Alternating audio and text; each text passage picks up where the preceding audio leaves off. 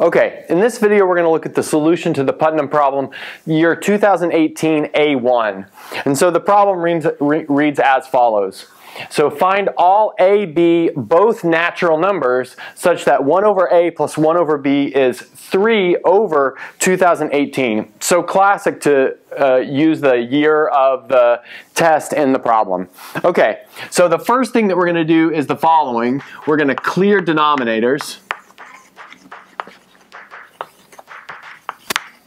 And that's going to give us the following equation. So that means we're going to multiply both sides of the equation by 2018 times a times b. So that's going to give us 2018a plus 2018b equals 3 times ab. Okay, great. And now the next thing I want to do is maybe move everything over and then turn this into something that you can kind of factor. So it'll be like completing the square, but really we're just completing a product of a binomial. So in other words, let's rewrite this as 3ab minus 2018a minus 2018b equals 0. Okay. So now from here, it looks like I could factor this into a binomial that starts with an a and a binomial that starts with a b that would multiply together to get 3ab. But it's a bit of a problem because we'd like to have a bit more symmetry in the problem than that would allow. So we can get that by replacing 3 with 9 by multiplying this whole thing by 3. So let's multiply this whole thing by 3.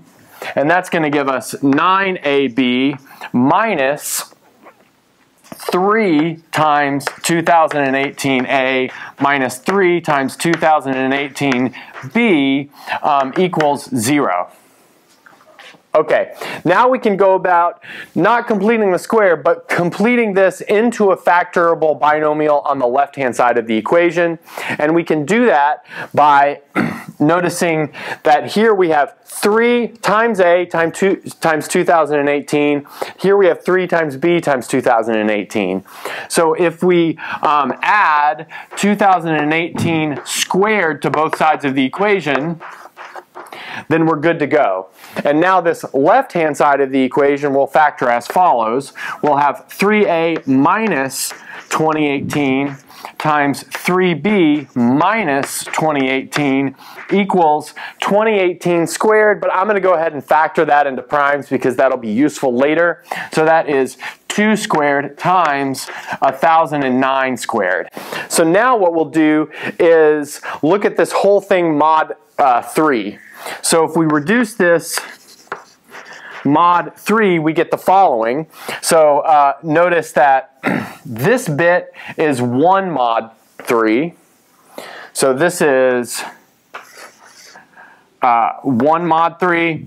This is also 1 mod 3. And then that over there is also clearly 1 mod 3. So that means a good strategy here is to look for factor pairs of this right-hand side of the equation where each part of the factor pair is 1 mod 3.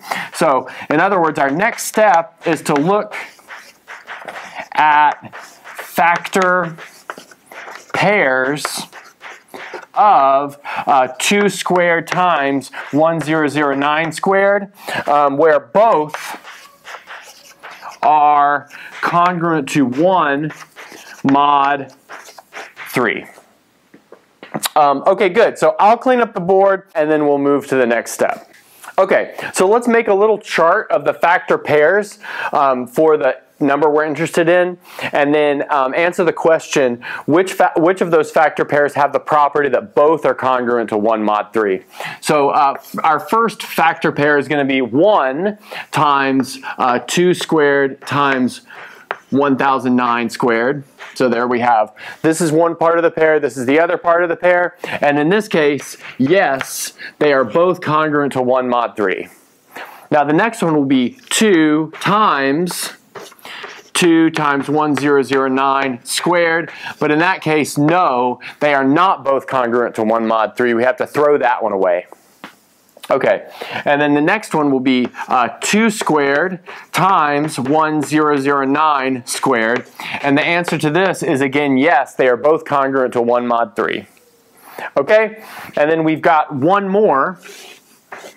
So we've got 2 squared times 1009 and then 1009. And again, yes, these are both congruent to 1 mod 3.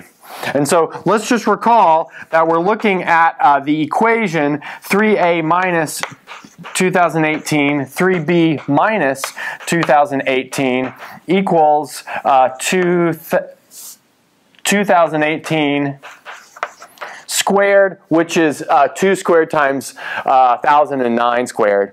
And so what we'll do is we'll assign each part of these factor pairs to each one of these binomials, and we'll solve for A or B. So let's enumerate these.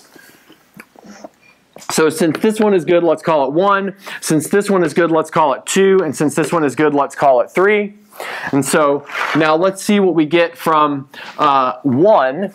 So what we'll have is 3a minus 2018 equals 1, and 3b minus 2018 equals 2 squared times 1009 squared.